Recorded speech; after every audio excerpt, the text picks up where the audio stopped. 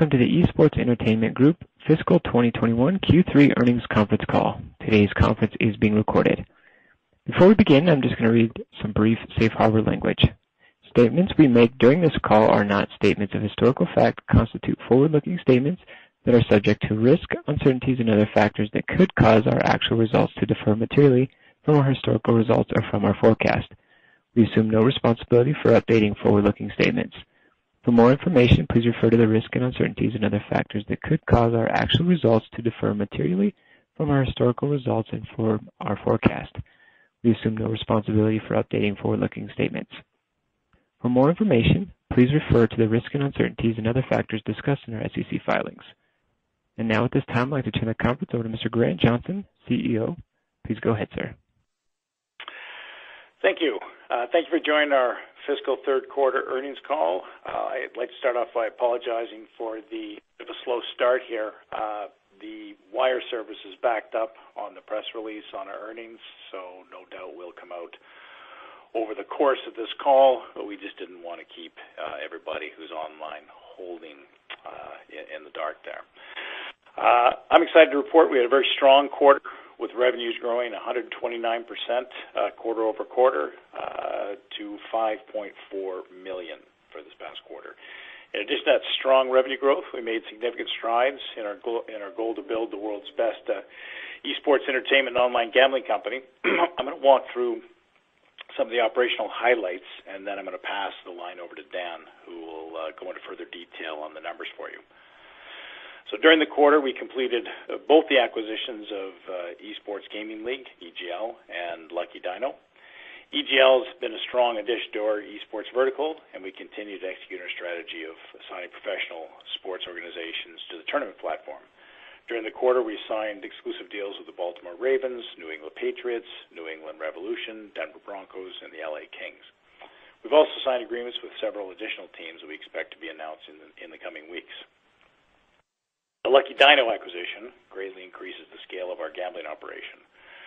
We now have a wholly owned proprietary casino platform, and the Lucky Dino's added over 25,000 unique active players in this past quarter, primarily in the Nordic region. This is important to note because the esports are very popular in this region, of course, for those of you who are aware. We have been working on a number of cross-selling initiatives across all of our gambling brands. In addition to this acquisition, we launched our Sport Nation and VibeBet brands onto our Maltese gaming license. This was a significant milestone as it greatly expands the addressable market, as well as access to suitable payment providers. In March, the Vibe brand announced sponsorship deals with the Infamous Gaming, Peru's largest esports organization, and Movistar Liga Pro Gaming League, one of the most innovative and fastest-growing esports leagues in the Latin American market. These deals should give us significant brand visibility in the region, and subsequent to the end of the quarter, Vi.Bet also signed an agreement with Team Liquid's Liquipedia. Vi.Bet will be integrated into select Liquipedia pages, allowing Liquipedia's millions of monthly visitors to see betting odds and place bets through Vi while having a safe experience. By partnering together, Liquipedia and Vi.Bet are able to install safety mechanisms that ensure betting information is only shown to users of legal age in the 150 whitelisted jurisdictions around the world where we operate. In addition to our success internationally, we continue to be on track for entrance into the U.S. market. Our New Jersey gaming license application was submitted to the Department of Gaming Enforcement back in February. We anticipated positive approval in the next several weeks and expect to be live taking bets in New Jersey over the summer. Of course, COVID has led to some of these delays, but we are very confident of this timeline. We're also in active discussions with several additional states for licensing. Our M&A pipeline remains very robust. A few weeks back, we announced the acquisition of Holodeck Media. Content's becoming increasingly more important in the gambling sector, particularly here in the U.S., where customer acquisition costs have been elevated. This acquisition puts us in a position where we own and control our content platform as part of our executing on our play, watch, and bet go-to-market strategy. Finally, I'd like to provide an update in our acquisition of GG Circuit Helix. We expect this transaction to close on or before the end of the month. There was minor delay caused by unusual activity in our stock we simply will not sell equity down at these levels. As a solution, we've been working on a structured financing at higher levels than our previous round. The lender also recognizes the current price does not represent a fair market value of our equity. Regarding the transaction itself, we've integrated the teams into our esports vertical, and they're working on a number of exciting projects together. As announced on April 15th, GG Circuit has launched GG Fuse, a decentralized crypto mining solution for their LAN center customers. This product allows these centers to mine for Ethereum when their computers are not in use, when the gaming computers are not in use. The feedback so far from the customers on the product has been extremely positive thus far. We have very strong hopes for this product. Last week, Helix also announced they partnered with Riot Games to host the Summer 2021 North American CLS Proving Grounds Tournament. The tournament will unfold over 3 weeks, starting in July 12th and 13th. We're very excited to be partnering with Riot, and we think this shows how deeply Esports Entertainment Group is embedded into the infrastructure of the esports ecosystem. We expect Helix to open several additional centers over the next fiscal year, beginning in July. Several of our pro sports teams have expressed an interest in opening co-branded facilities similar to the one that Helix currently operates at Patriot Place in Foxborough. Lastly, I'd like to give you an update on LANDuel, our player versus player skill-based wagering platform. We've settled on the casino partner for the pilot program, which is going to launch in July, August in Atlantic City, depending on COVID. We're very excited to announce additional details around this platform, and we're working on it. We'll come back to you with the coming weeks. As you can see, we have a tremendous amount going on across all our business verticals here at EG. We're pleased with the progress we've made in just over a year since our uplisting just last April. And we see a massive opportunity still in front of us. I'm now going to turn the line over to Dan, who's going to walk through the financials from last quarter, and then look forward to answering your questions. Dan, over to you. Thank you, Grant, and good afternoon, everyone, and thanks again for joining today. The close of the Lucky Dino asset purchase on the 1st of March ensured that we enjoyed 1 full month of revenues from their casino brands during the quarter, and this helped drive group net revenues to $5.4 million in the quarter, up $3 million or 129% versus the prior period, and was $0.4 million ahead of the previously communicated third quarter revenue guidance. 9 months year-to-date revenues through 31st of March were $8 million. Unique active players across our betting brands rose to over 40,000 players in the month of March, with average revenue per active player surpassing $80 in the month, driven by a successful player retention strategy and strong growth margins. Total operating expenses for the 3 months ended March 31st were $11 million, up from $8.1 million in the previous quarter. The increase was primarily attributable to one-off transaction charges related to the Lucky Dino acquisition, increased payroll, higher stock-based compensation charges, and increased marketing, legal, and professional services fees related to increased business activity as we launched across several new territories on our Vi.Bet and SportNation.com brands. Total net loss for the 3 months ended March 31st was $12.4 million, up from a net loss of $7.3 million in the previous 3-month period. This was principally driven by 4 component charges: increased stock-based compensation, transaction-related costs connected to the Lucky Dino asset purchase, depreciation, and change in the fair value of warrant liabilities related to the Argyle Entertainment acquisition. In total, these 4 buckets of charges contributed over $7.4 million in net losses between them. On an adjusted EBITDA basis, we recorded a loss of $2.1 million in the quarter, improved from an adjusted EBITDA of minus $3.8 million in the previous 3-month period.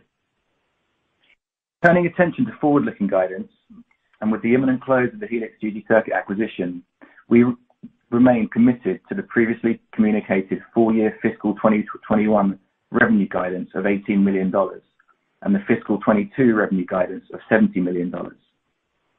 The acquisition of the Lucky Dino iGaming brands, together with the launch of our esports-led Vi.Bet brand and our sportsbook-led SportNation.com brand, all under our Maltese gaming license, offers significant cross-selling opportunities between our betting brands going forward, and opportunities to further diversify and launch into many of the 150 jurisdictions the MGA license offers access to.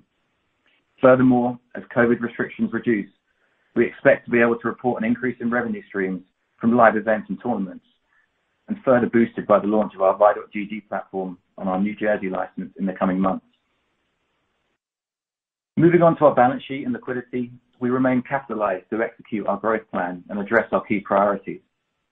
As of March 31st, we had $16.9 million of cash on hand, up from $5.6 million on December 31st, driven by net proceeds from the sale of approximately 4.1 million shares issued for warrants exercised during the quarter, whilst funds from the $30 million equity raise that we completed in February were fully used to support the Lucky Dino asset purchase. Our current monthly net cash burn rate on operational activities has reduced to circa $0.6 million post the closing of the Lucky Dino acquisition, improved from $0.9 million per month pre the acquisition. Whilst we continue investment in building out our tech team to support our platform development and augmenting certain back office functions to meet regulatory and compliance obligations, we continue to be focused on finding efficiencies within our enlarged group's cost structure as we integrate new acquisitions. In summary, therefore, the quarter was an extremely eventful one from both an organic growth and acquisition perspective, and we will continue on this path. The impending closure of GG Circuit Helix, the expansion of our iGaming operations into several new territories, augmented by multiple cross-selling opportunities between our betting brands, and the forthcoming relaxing of COVID restrictions, which will allow for more in-person tournaments, in association with several of the Tier 1 pro sport teams we've signed partnerships with, all ensure that we remain extremely optimistic of finishing the fiscal year strongly and accelerating our development into becoming the most diversified esports online gambling company in the industry. And with that, operator, please can we now open the line for Q&A? Absolutely, thank you. If you would like to ask a question, please signal by pressing star 1 on your telephone keypad.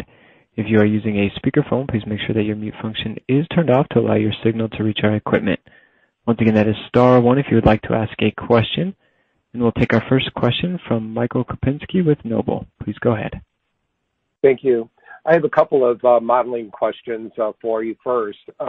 In terms of cost of goods in the quarter, it seemed like it was relatively low, and so gross profits were much higher than I expected. Can you just talk a little bit about gross profit margins, or maybe just the cost of goods and what you anticipate those margins to be as you kind of go forward? Sure. Gross profit margins, so net revenue less our cost of revenues were about 57% in the quarter, up from, I believe, 47.5% in the prior quarter. I think we benefited from strong gross margins in the month of March on the casino brands. So I think going forward, 57% is probably slightly on the high side, but certainly mid-50s we'd be aiming for going forward. Were those affected by the Lucky Dino, or I guess it was just a little surprising that it was so high. What was driving those gross margins? Yeah, we had, like I said, a strong performance in March. We had, a number of VIPs who we made good margin from, and that drove the strong performance in the month of March on the Lucky Dino brands. Gotcha. And then G&A expense, were there extraordinary items in G&A this quarter? Yes, so we had obviously some transaction charges related to the Lucky Dino asset purchase, both financing and legal and professional fees that were included in that number. What was the amount of professional fees in the quarter? I would say, total costs related to, I suppose, one-off transaction fees were about $1.5 million in the quarter. Gotcha. And then in terms of your EGL acquisition, and can you just kind of describe to me how that business is going, and in terms of the tournament plays, how those are playing out with the leagues at this point? Just give us a little flavor of that. And then also, if it sounds like you're getting close to closing on Helix. I was just wondering if you could just kind of give us an update on business trends there as well. Sure. It's Grant here. With the EGL, the challenge we have is the first of the NFL tournaments kicks off in next month. So we continue to attract a number of teams onto it, but they wanted to tie the tournament as they got closer to the league kicking off, and so the final events would be held at the stadiums on a game day. So unfortunately, we don't have a lot of data on that. We had the one event with the Kings. We'll be announcing the prize winner shortly, and they will be also playing against some of the Kings members, and we're gonna stream that gameplay. But to get more to your question, Michael, the bigger numbers just haven't come in yet because the bigger tournaments just haven't started yet. So it's all very new for us and with the teams. I can say, as we messaged earlier in my address, the teams continue to be excited about this as a key component of their digital marketing plan going forward with their fans. To the GG Circuit Helix, did you have a specific question for me that I? No.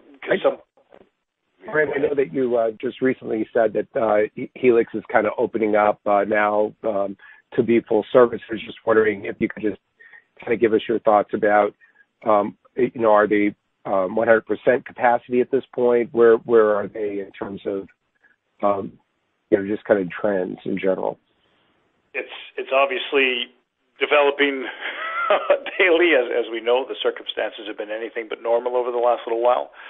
I am advised as of today that by the end of this month, things should be back to capacity in the Northeast, which is where the Helix centers are primarily located. So, yeah, we do expect in June to be back to, I'll use the air quotes, normal in those facilities. And then, of course, as more and more jurisdictions get back to normal, the larger GG Circuit infrastructure of LAN centers will also return to normal over the course of the summer. My conversations with the teams are that everybody feels quite strongly that by September in the United States we'll be back to capacity events. Gotcha. And just one last question in terms of the revenue. You indicated the guidance, I think, for fiscal 21 to be about $18 million. So that implies, a $10 million number for your upcoming quarter. I was just wondering if that included Helix into that for a month, or what could you just kind of give us some thoughts on how the composition of that revenue guide is for Q4? Yeah, I mean, it assumes a month worth of revenues from the acquisition in June, beginning of June. Okay. All right. That's all I have. Thank you.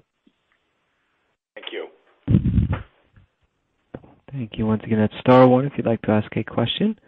We'll hear next from Scott Buck with H.C. Wainwright.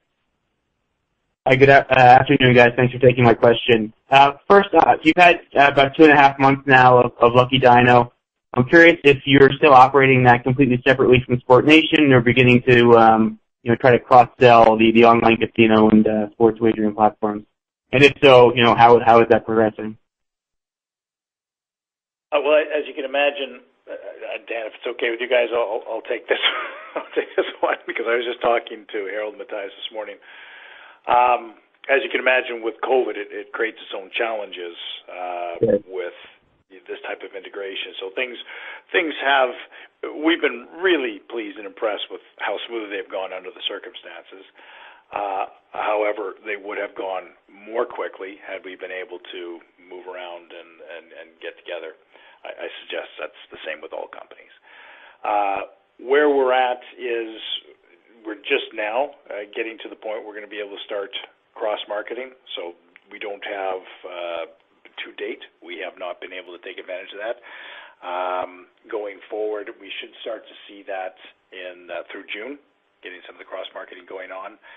Both Lucky Dino and the Sport Nation teams have been focused on that. We have a new pay-and-play product, sort of a one-click bet product coming out with Lucky Dino, which will be launching also in the summer, which we expect to accelerate, the revenues. We will also be integrating a single wallet, so customers will be able to move freely between Lucky Dino, Vi, and Sport Nation. That is going to take a little bit longer to get that completed. We expect that to be more of a fall product integration. That's very helpful. Do you mind telling us what Lucky Dino revenue was for that month of March? The Dan question. Yeah, it was circa $3 million. $3 million. Okay, super. And then I'm curious, what's the initial interest been like in the crypto mining product, and how do the economics work there for you guys? Initially, extremely strong. As I've discussed in previous conversations, Helix centers tested it for about a year before rolling it out. It got rolled out last weekend through 50 centers that run off the GG Circuit software. I believe there's roughly 1,000, so we're just rolling it out a little bit systematically. We're extremely encouraged. I can't give you specific numbers because, of course, we've just finished the weekend, but I can tell you that it will have a substantially positive impact on our revenues. Okay, that's super. I appreciate the time, guys. Thank you. Thank you. Thank you. And once again, as a final reminder, that's star one if you'd like to ask a question. All right, it appears there are no additional questions in the queue at this time. I'd like to turn the conference back over to management for any additional or closing remarks.